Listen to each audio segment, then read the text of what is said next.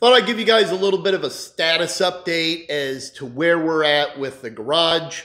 The vehicles are moving around, and I'm putting things in different places, and I got bikes in the air, and I got gym equipment stashed in places, and I've got a whole mess that I'm constantly cleaning and then making into a mess again. So I thought I'd just give you a little clue as to where everything's at, and then also give you a status update on some of the vehicles and things that are going on. The vet is currently on the ground instead of up in the air.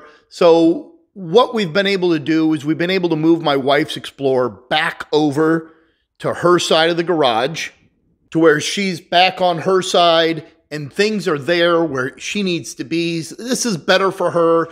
It's more comfortable for her to come into the garage this way. She doesn't have to go underneath the lift, navigating between the two columns.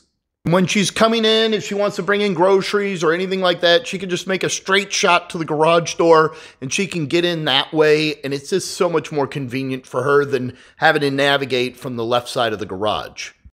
And for those of you that have been watching the other videos, you know, we had the garage racks that we put up here for the overhead storage, and those are great if you want. I have a video of those being installed by my handyman to get everything taken care of on that side. My wife picked up some kayaks the other day. She's been wanting to add kayaking to her fitness routine, so she's got, of course, 2 kayaks, and they nestle perfectly underneath the lift, give her plenty of room to park the Explorer underneath without having to worry about hitting anything. And if you'll notice, these hooks that it came with work perfect because the handles that you use to carry these around perfectly go on there. These are about 10-foot kayaks. So what they do is they allow for them to pretty much nestle underneath it completely with all the room that we need so that we don't have to worry about them taking up any more garage floor space. For those of you that like doing stuff in your garage, you know how important floor space can be. This area over here, which is, we've got like the dog food and my workbench, is constantly an area that is getting messed and then cleaned and messed and cleaned. I've got these gym mats, which is we use them in the fitness center.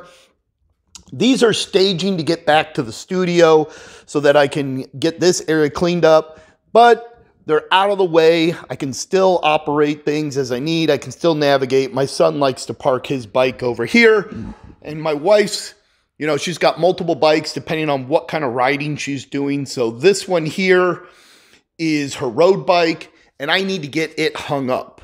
I have 2 more basically pulley systems set up so that we can get her bike hung up and my son's so that it's up and out of the way when they're not in use. Again, giving me back my floor space. This is where her other bike is right now. This is a hybrid. This allows her to kind of do a little bit of everything else, but that's beside the point.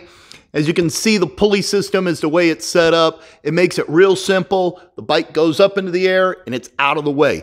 Now this one is here right now. I did have 2 set up here, but I'm in the process of moving the bikes over to the other side. I want to get them away from the lift and away from the Jeep. And I want to put them over here where we've got some pockets where they'll fit perfectly. I'm thinking I'm going to put a bike over here, and then we're going to hop and I'm going to put a bike over here. So that way I've got 2 bikes out of the way, and then we'll go from there when it comes time for the third and see how I feel about things.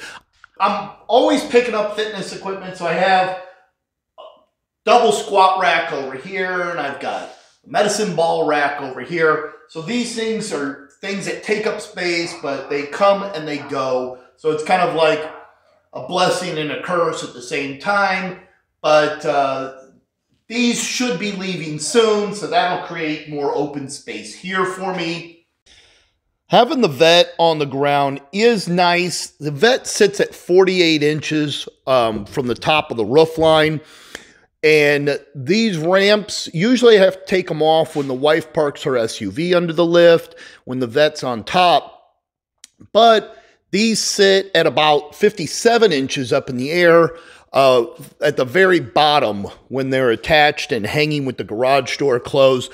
So the vet pulls in right underneath them, gives me plenty of clearance. I just have to remember to turn the radio off, because if I don't, I'm going to snag it on here, and then bye-bye telescoping radio antenna. The Jeep, I've got the hood up on the Jeep. There's not anything wrong with it. I had been tinkering with a few things earlier. I changed out a bunch of the wires. I do have it on a battery tender. So if you notice over here, I've got it plugged in right now. And green means good. So that means I am getting a full charge over here on the battery tender, which if you have vehicles that you like to park and they sit for a while, I definitely recommend getting a battery tender, because those are things that are going to help extend the life of your battery and make sure that you're able to fire it up every single time. Got Mr. Bones on deck over here. He's always ready to keep an eye on things, so shout out to him. This area is somewhat of a mess, somewhat not of a mess. Some of these things I'd like to have go. I am planning on this bumper. It goes to one of my old F-150s, a more modern model that I had. I want to actually turn that into a shelf.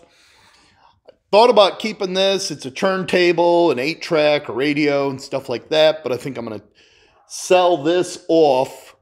These things are kind of garage art. I like to think of it that way. Some of the wood for the chimenea. I have the lawnmower on the lift. The wife had jokingly suggested that I put the mower up there to clean off some floor space, to which I was like, I'm not putting the mower on the lift. And then I was like, you know what? Why don't I put the mower on the lift?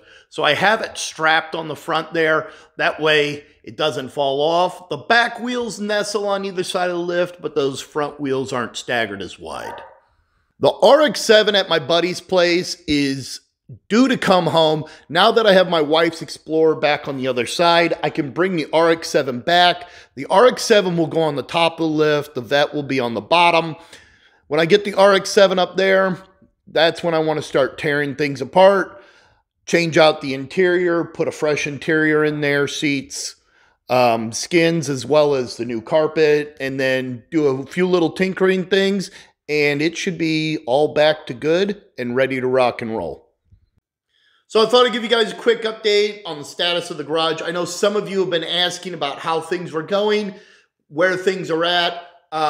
I still want to get the electrician in here. I was waiting until I had the lift all taken care of and a few other things, but I'd like to get the electrician in here, and I want to have him relocate some plugs for me, add in some outlets, and then I'd also like to add in 2 fans to help circulate air in here when I need to, as well as putting a TV up there in the corner so that I have something that I can have playing while I'm in here. But for those of you that were interested in where the garage is at, this is where things are. Thank you for watching today's episode of Rob's Garage, giving you a little breakdown on where the garage is with things and what's to come. If you like this episode, leave a comment, hit the like button. If you're not already, subscribe to the channel so that you can catch more videos. All of these things help push the channel through the algorithm and will help bring Rob's Garage to more people in the future.